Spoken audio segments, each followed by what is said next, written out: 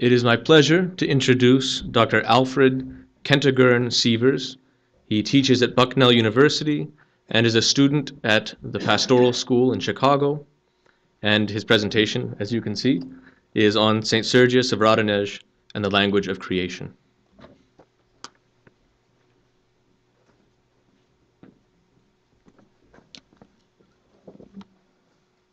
Vladika, Father Luke, Reverend Fathers, future pastors and brothers and sisters, it's a blessing to be here today. My talk is based partly on my work, which is both in literature and environmental studies. One striking aspect of the life of St Sergius of Radonezh by Epiphanius the Wise in the early 15th century and its later revision is the presence of the natural world of the forest. The life of a saint, of course, is not a work of nature writing as understood in any secular environmental sense today. This paper's title is not meant to indicate a pagan personification of nature, but rather a type of language or meaningfulness found in the relation between God and man in creation. The meaningfulness of creation in the Word that is God. Indeed, St. Sergius's interactions with creation in his life are very much entwined with hesychasm, a transfigurative sense of the Word in relation to the embodied experience of men, and an emphasis on the all-holy Trinity as the ultimate mystery of relation at the source of all things. There is an important sense in St. Sergius's life of a relation between the Word that is God, the words of God with inspired words of holiness, and creation. This legacy is reflected in how the natural world has been an important part of Russian Orthodox spirituality and an important part of engagement between the coming of Orthodoxy to Russian Alaska and American culture's concerns with nature.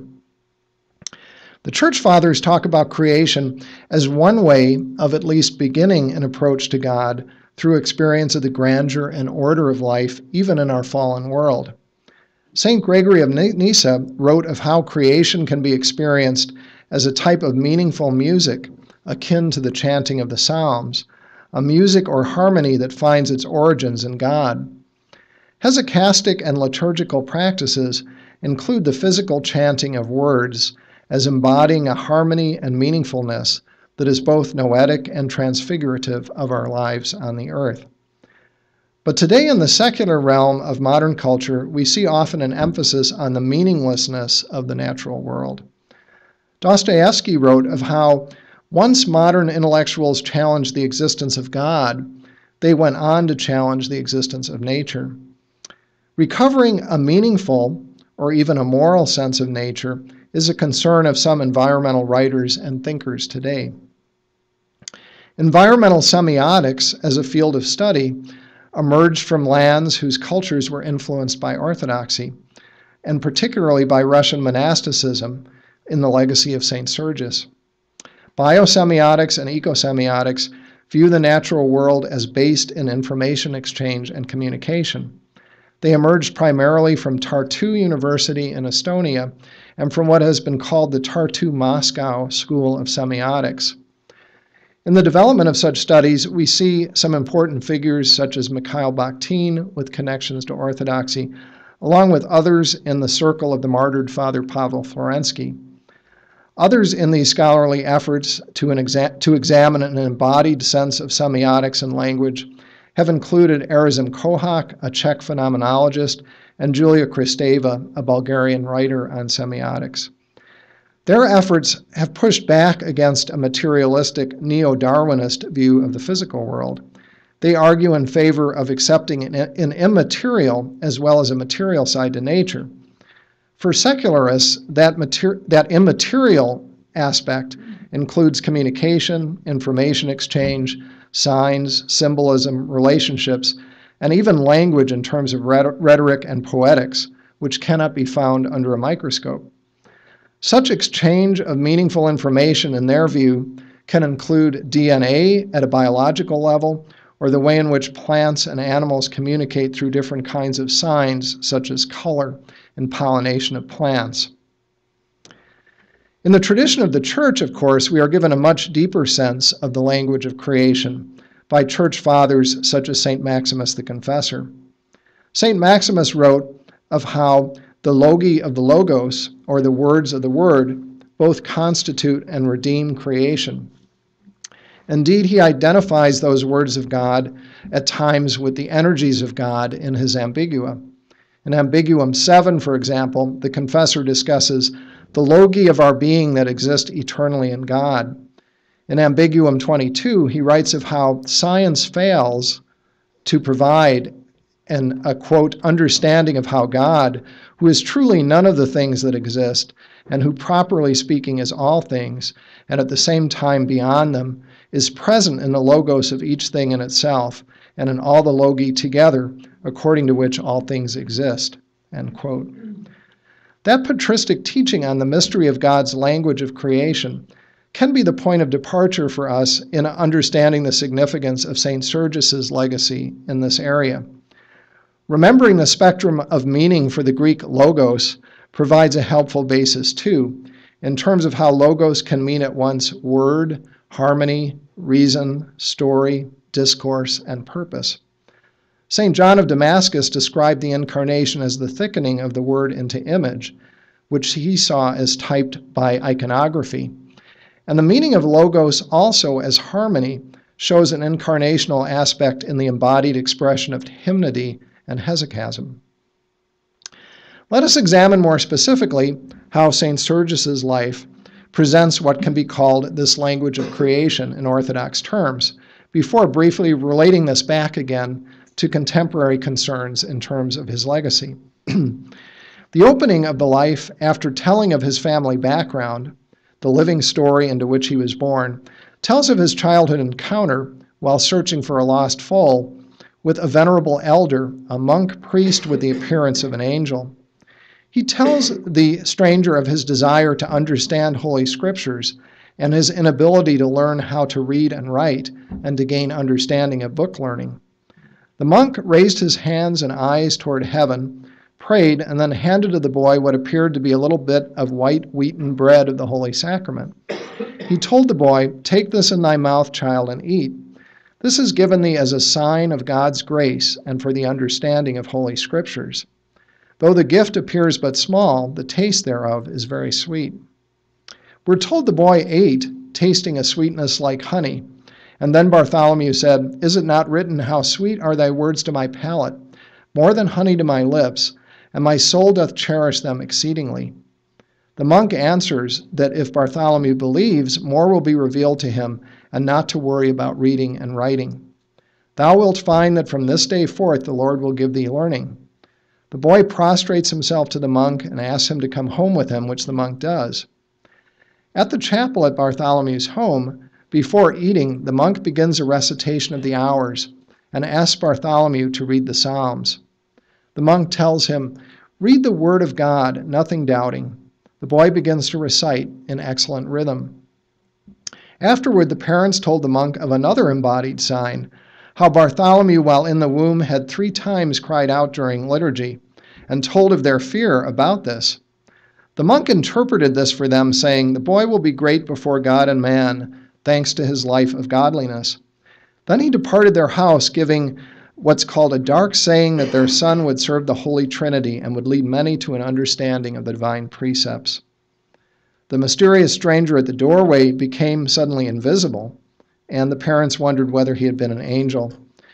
Afterward, the boy could read any book, we are told, and was changed, being obedient in all things to his parents, attending church services assiduously, while disciplining his body ascetically. There is a connection in these accounts of St. Sergius's youth between the embodied signs of the Holy Bread and the young Bartholomew's ability through God's grace to read and chant the Psalms, and then other texts, and the impact on his life of asceticism.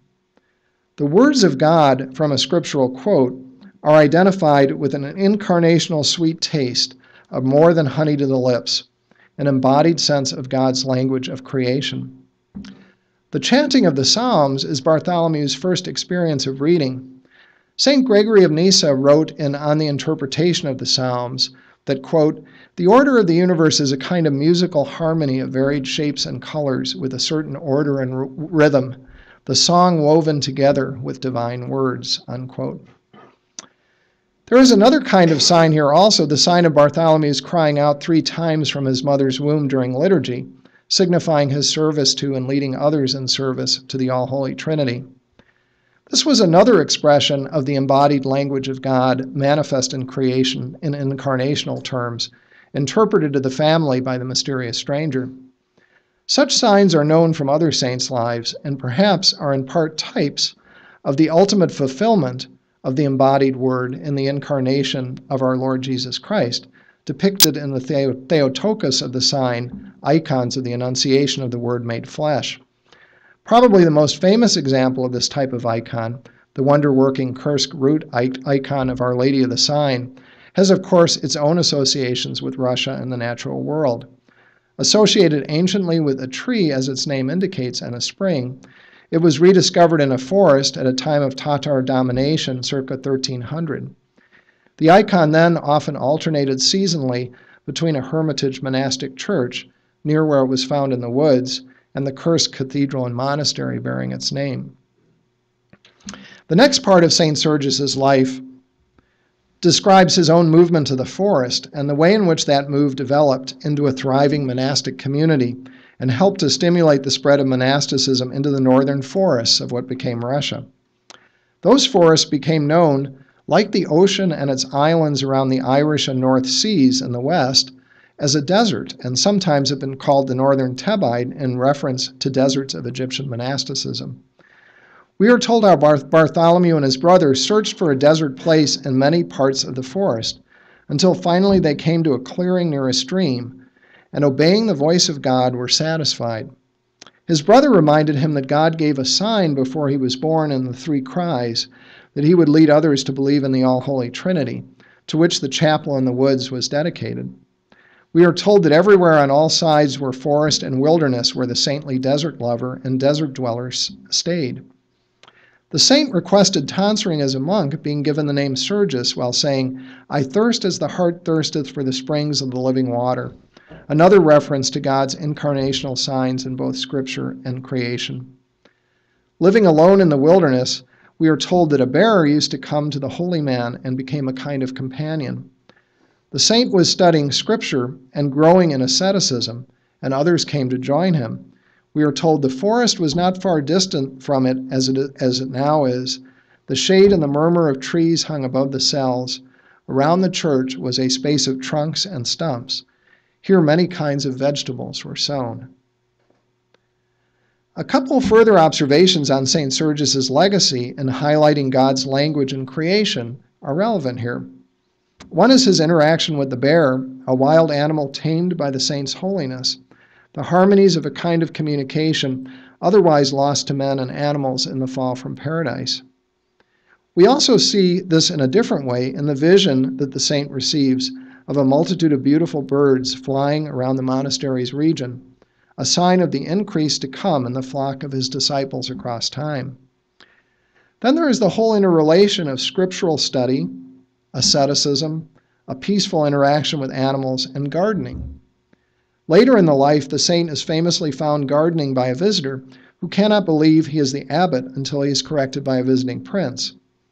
We see the saint's use of a real-life parable, so to speak, the inability of the visitor to recognize the holy elder he seeks because of his clothes and gardening, to teach a lesson that affects the man so that he becomes a monk also in service, we are told, to the Holy Trinity.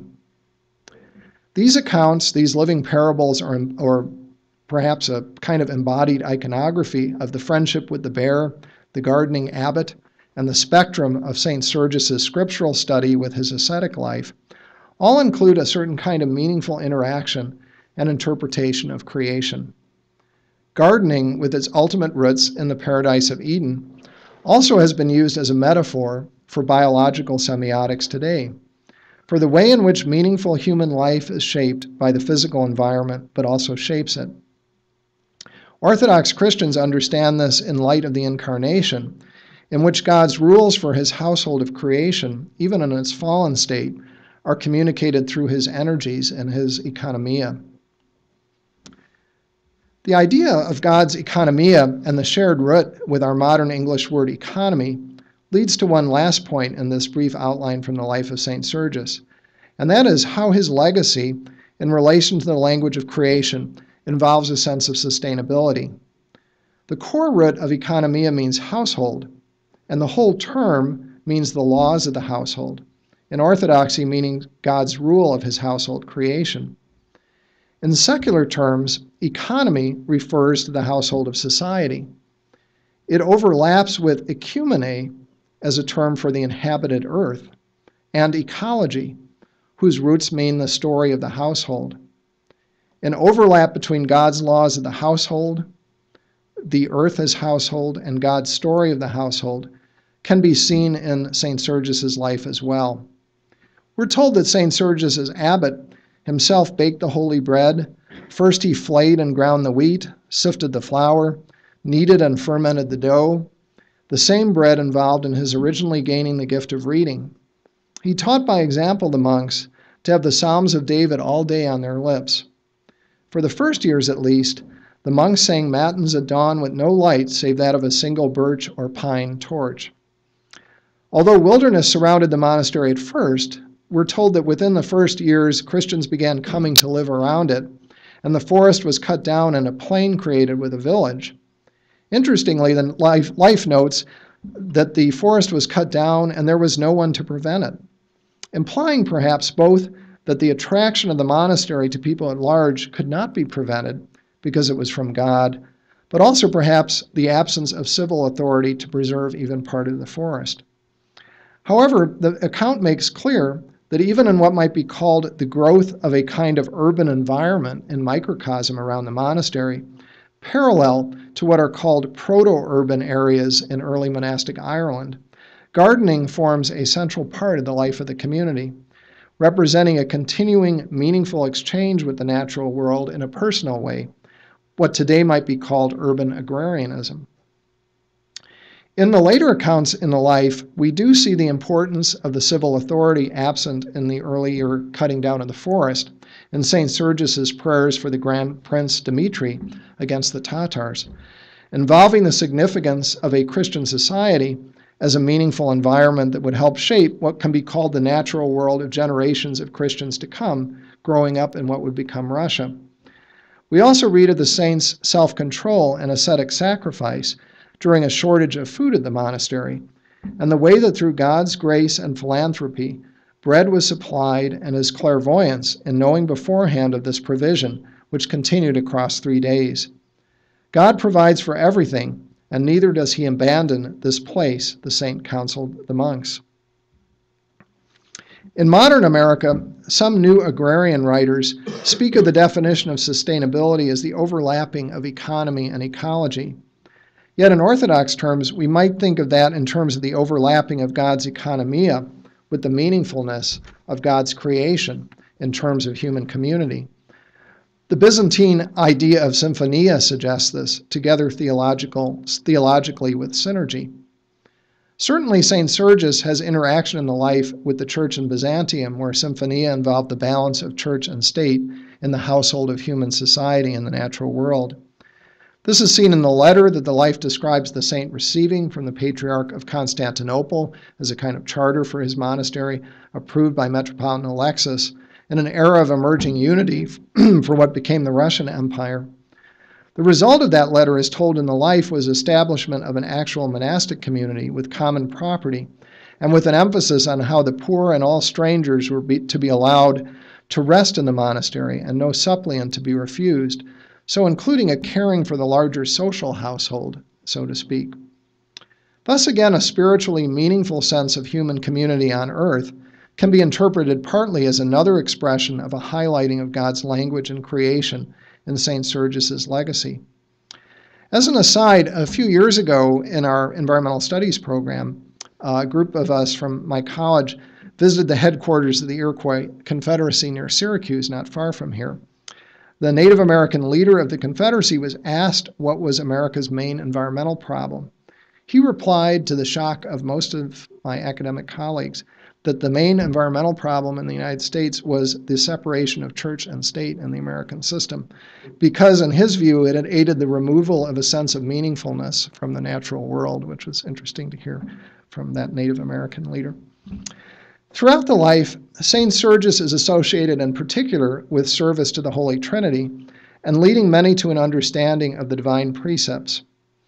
This can be seen in the influence across generations of the monastery he founded, dedicated, as is this one here, to the Holy Trinity, and in the famous icon of the Holy Trinity, based on the biblical account of the hospitality of Abraham, written by St. Sergius's younger contemporary at the monastery, St. Andrei Rublev. The connection between serving the Holy Trinity and leading understanding of the divine precepts in St. Sergius's legacy relates to an understanding of the language of God's words or energies in creation. And this creation could be seen as a kind of iconography relating the words of God. We can see this typed in the Trinitarian pattern of language advanced in today's fields of bio-semiotics and eco-semiotics as developed at Tartu. Their triadic models of embodied language and signs in the physical world are based in the works of the 19th century American semiotician Charles Peirce. Peirce was influenced by medieval Christian philosophy, perhaps softened by Native American philosophy. Because of the triadic pattern of meaning Peirce saw in nature, he converted from Unitarianism to Trinitarian Episcopalianism, kind of bucking the trend among American intellectuals at that time. Peirce wrote of how the creator of the world is, quote, a personal being for the same reason that all symbols are personal, but also further the wellspring of all personality, end quote. The Trinity helped shape his view of basic communication in the universe as a kind of type for the Trinity.